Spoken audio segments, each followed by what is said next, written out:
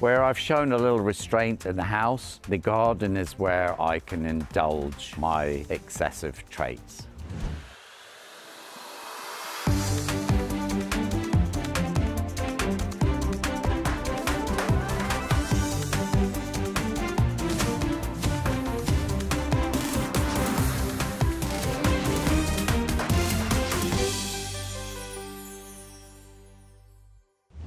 I'm Sara Gore and welcome to Open House NYC. We've got some amazing homes to tour this week on both coasts and even in London. And we are bringing it all to you from the heart of Midtown at this sleek sky-high duplex penthouse. It features a calm, minimalist aesthetic throughout with 18-foot ceilings and exposures to the east, west, and south for city views all day and night. Views brought closer with 2 wraparound terraces. The open concept great room encourages an easy flow from space to space, perfect for entertaining. And at the end of the day, retreat to this luxurious primary suite with marble-clad bathroom and its very own terrace. It's one of 5 bedrooms in this over 4,300 square foot home. You've probably heard it before, space is at a premium, especially here in New York. But where some see limitations, others see opportunity. When Adam and Karolina, principals of Only If Architecture, set out to design their home in Bed-Stuy, Brooklyn, they selected a lot deemed too small for a house, but using an innovative floor plan that maximizes light, flow, and functionality, they created what they call the narrow house. See for yourself. This is my partner, Adam Frampton. And this is my partner, Karolina Czeczek. We have an office called Only If Architecture based in New York. And this is our house in Bed-Stuy, Brooklyn, New York. The dimensions of the lot is 13'4" wide by 100 feet deep, which is atypical and created a lot of constraints, but also creative opportunities. And it also led to the name, The Narrow House. The house is finished in black stucco, which has silicon carbide sprayed into it, which gives it a kind of sparkling finish. It's mostly glass in the front and the back to maximize daylight to the inside. You'll also notice that we have some large structural braces. That's the lateral structure of the building because we don't have any walls inside the house. When you walk into the house, you're entering a large open space. The dining area is located in front of the house in order to allow the living area to be closer to the backyard and open up through the big pivot door. The kitchen is organized in a form of a long counter, and all the storage and appliances are located and built into the counter space. The exposed pipes are all the services of the house coming from the upper floors, and it's a kind of chosen aesthetic to expose them throughout the house. The living room and the backyard are facing south and allow a lot of daylight into the space. The furniture throughout the house is obviously a collection of things that we like. In this space, we chose a combination of furniture based on a more natural palette, including leather upholstery and a jute rug.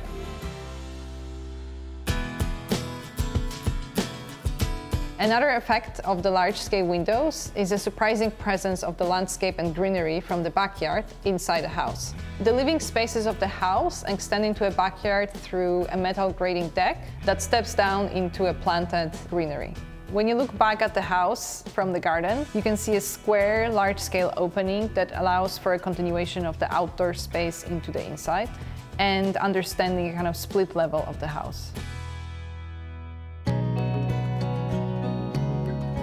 The stairs are a central and organizing device inside a house that create a spatial division in the absence of the walls. The openness of the stair, both in terms of form, allows for a central void that brings the light into a center of the floor plan on the ground floor. At the same time, the perforated metal from which the stairs are made allows for diaphanous effects and light patterns on other surfaces. At the top of the staircase, there's a south-facing outdoor roof deck, which is a great space to relax. We think the house really demonstrates the creative potential of leftover and irregular spaces in the city. We're really lucky to live in a space that we designed ourselves. And thank you for taking this tour with us. That home is a testament to how inspired architecture can defy limitations. Coming up just after the break, we are in London visiting the home and garden of legendary hairstylist Sam McKnight.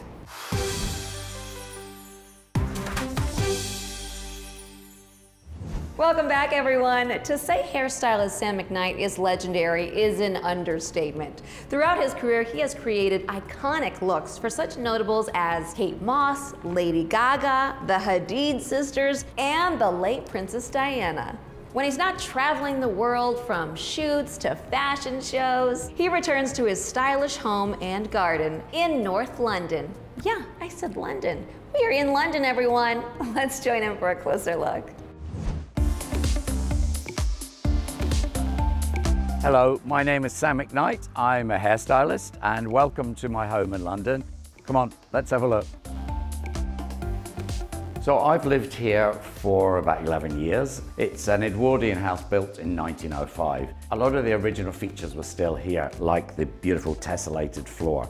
You know, the door frames, the ceiling detail, the stained glass window in the back, that was all original, it's still there. And I kept that. I don't have any kind of design aesthetic. I just see things, I buy them. I do have a particular liking to flowers, fresh flowers, many of them from my garden. But this is just a start, let's continue. This is my living room. This is where I just lounge. This is where I can be by myself. I didn't move in here with an eye to design my own home. I just felt if I have a blank canvas where the structure is the original historical structure and it looks out to the garden in the summer, then I can put in modern stuff, I can put old stuff. You've got a nice fireplace in the winter. These lights up here, I found in an antique store. They call them Sputnik lights. They have beautiful glass flowers on the end of the spikes, so it reflects a lot of light. They're sort of muted floral weave carpet with muted colors. There's a leopard print rug that I bought. I have quite a few. I buy lots of jugs. There's something about a jug where flowers look great in it, and this was my grandmother's jug. I've inherited that, which I love. I just love an interesting, funky jug, you know? The cheaper the better. This is one of my prized possessions. This was a gift from Karl Lagerfeld. I worked with Karl on Chanel for many, many years, and one of my favorite shows was the Chanel supermarket show. And Karl gave me one of the Chanel shopping baskets, which I treasure to this day. So this is my library. I built some shelves which kind of became more shelves and became a library, and now my books are kept very well. So this is a book called Hair by Sam McKnight. It does what it says on the tin. I was asked to do quite a large exhibition of my work. It was the first hair exhibition that's ever been done in this country. I then had to edit 40,000 images down to about 900, which are all kind of packed beautifully in this gorgeous book. I put the leopard carpet there because I found it in a sale, and I love a half-price bargain, and it looked really good, so home it came. I tend to collect a lot of pillows because, well, you can't go wrong with a pillow, can you? I like things to have a bit of joy in them. A few sort of frivolous pillows can bring a little colourful joy into a room. These curtains come from the last lace-making looms in Scotland. MYB textiles, they're called. The pattern reflects the mood of the garden, really, with birds and flowers and trees, and they do such a beautiful job. So I have now Scottish lace curtains in all my windows.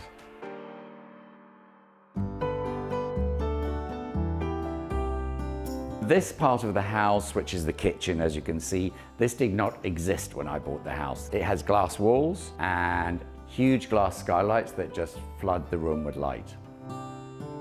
This is my product line. As you can see, the colors are directly inspired by the flowers in my garden. What I love about this room is it feels like you're actually in the garden. When we come back, you're going to finally see my garden oasis.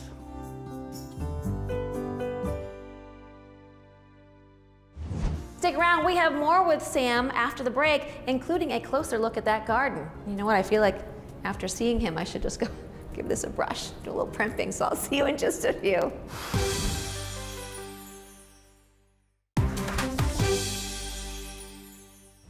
Welcome back, everyone. Now we rejoin renowned hairstylist Sam McKnight in London for a closer look at his favorite part of the home, the garden. See for yourself. So this is my garden, and this is the reason why I fell in love with this place when I first saw it. A garden is important because being in nature and surrounded by such beauty is incredibly relaxing. For me, the garden isn't about some kind of formal architectural display. Mine is more wild. It's the same as the house. It's completely packed. It's probably overplanted, but that's how I like it. It's just exploding with color and it's incredible. I've packed a lot into this little rectangle. This is my favorite rose. It's called Munstead Wood, and it's the most beautiful dark bluish red, and the roses get really big. They look like sort of crumpled red velvet. They're absolutely divine. That's my absolute favorite. When I'm out here, I've usually got my secateurs in my hand, and I'm usually kind of snipping and chopping, like getting these sweet peas out of the way so that they'll keep flowering. But I like to kind of potter around. It's pure luxury for me having a garden. When I bought the house, it was a rectangle, 120 feet long by 40 feet wide. And I got my friend Joe Thompson, who's a garden designer, to come and help me with the original planning. And she split the garden into 3 rooms. And this being the first garden room is a kind of winding borderline. So it takes your eye on a bit of a journey. So your eye kind of goes to this path, and then as you come around here, there's a little surprise. There's another room, because from the house, you don't know that this exists. Then you can go through this room into the arch, which a few weeks ago was covered in the most incredible roses, into the last room, which is the vegetables and the potting shed.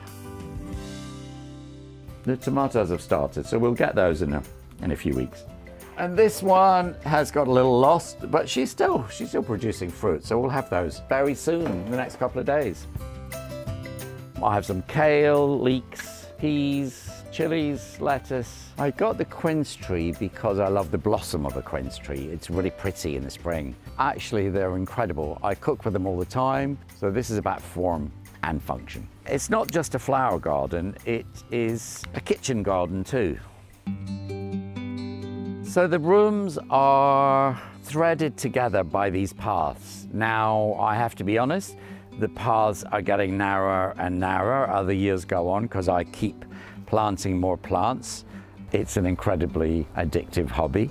The paths are getting thinner, but I think I'm always going to have some kind of thread running through them because that's how the whole thing works. I like it when the plants spill over these edges. I'm not about harsh lines in the garden. I like the boundaries all blurred. I guess what I tend to do in everything is I push it to the limit, which is what I do in my job as well. Where I've shown a little restraint in the house and I've learned to show a little restraint in my work, the garden is where I can indulge my excessive traits.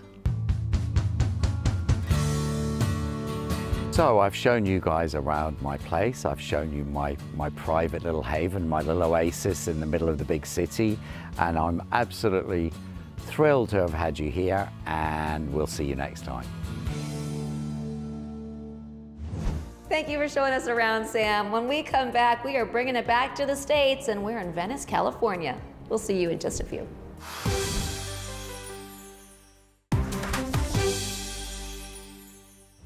Welcome back. Now we're with entrepreneur Ashley Sumner, founder of the social network Quilt. She shows us her serene and welcoming home in Venice, California that's all about indoor-outdoor living. It's a home that embraces you and feels like a world away from the bustle of LA. See why.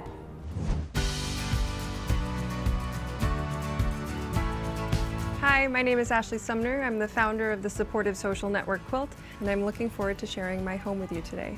Something that we really love about this space that no other home in Venice Beach, California has is that it was built into kind of the subterranean floor. So as you walk in, you actually step down and emerge into The house, the first thing that welcomes you is our outdoor area, where oftentimes I get to sit with my partner and have a coffee, or when my team comes together, we move all the furniture away and we get to do yoga. And we do have a front door, but I personally love using this one because it opens wide up from the outdoors, indoors. Come on in.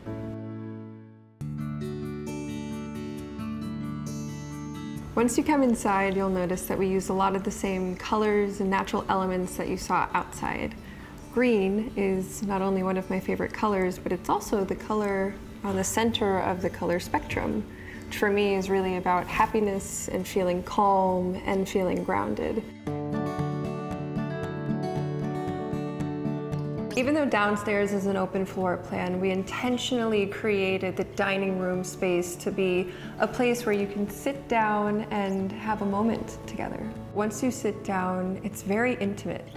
This chandelier casts a light just over this table and the people that are sitting here eating together. It's made out of wood, and on the inside, it's painted gold with a wraparound LED light. It's really beautiful. And when you look down, there's this green marble table. And wherever you're sitting, you have a different experience. The theme of downstairs is calm, but the theme of upstairs, and specifically my office, is creativity and inspiration and passion. It's from here that I come up with different ideas for my company Quilt. There's a lot of special elements in here, starting with this table. This table is a red leather wrapped round-edged table. Red is the color of passion. It's the color of creativity. So whether it's a red desk, or that red chair from the 19th century, or a red butterfly, kind of reminding me about the power of transformation and becoming beautiful, I like using it. Welcome to my bedroom, a very romantic space, very poetic. Also has certain elements that just leave me feeling serene, like this Arabic calligraphy Rumi poem that's hanging above our beds while we sleep. My favorite items in here are our bedside tables. They are super unique, handcrafted by a local artist in LA, and they're a puzzle piece. So you can open this, you turn it over, and that is how it opens. Isn't that cool? When I wake up in the morning, after I meditate, I open up the curtains, I open up the doors, and I am greeted by this patio, which is overlooking the other homes and nature, surrounded by jasmine, and I see the sunrise and I feel really grateful.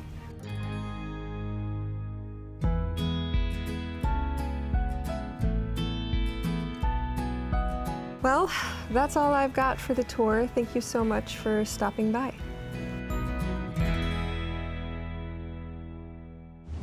Coming up, we're in Croton-on-the-Hudson for a look at this modernist masterpiece. Don't go anywhere.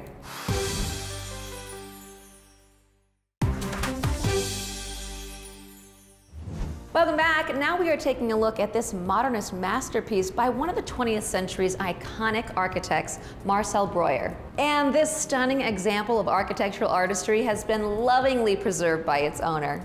Take a look. Hi, I'm Ken Senna. Welcome to our home in Croton-on-the-Hudson, New York.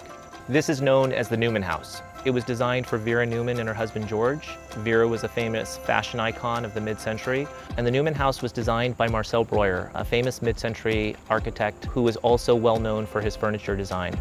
The house is over 4,000 square feet. It's 6 bedrooms, including the 1 bedroom that's in the guest house, which is separated by a breezeway, and it sits on 3.5 acres.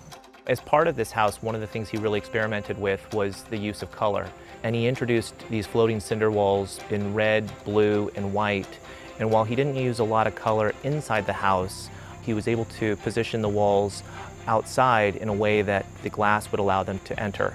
And I think that the playfulness of that interior and exterior effect that Breuer was able to so successfully do here is something that is still really appreciated by people who visit. On the left, you can enter towards the kitchen and towards where the kids' rooms generally are. Or you can enter to the right, and as you enter the right, you enter the living areas. You walk by a freestanding fireplace, and as you come around the freestanding fireplace, that was where you see the view open up. And I think the thing that we love most about the house is just in general, the minimalist detail. You'll see the ceilings are Honduran cypress, but when we look at the floors, you'll actually see slate throughout. So off the living room is the study. It's where the original owner, Vera Neumann, actually worked. In the early 70s, when Vera decided that she wanted to take up swimming again, Breuer and the firm returned to the house and designed an indoor swimming pool experience off the study. We wanted to introduce something in the house as a reflection of Vera's artistry, and so we came up with the idea of the sculpture in the pool room that reflected some of the simplicity of her designs. As you look through the house, there's an appreciation for materials, there's an appreciation for simplicity, not only through the architect who built and designed the house, but also the clients who it was built for. Their legacies have been around simplicity, quality of craft, and ultimately making good design accessible to the masses. We love living in the Neumann house. We have loved the restoration, and we hope you enjoyed the tour. I can't believe the show's already over. If you liked it, give it a thumbs up, like and subscribe, because we're gonna keep giving you these amazing homes.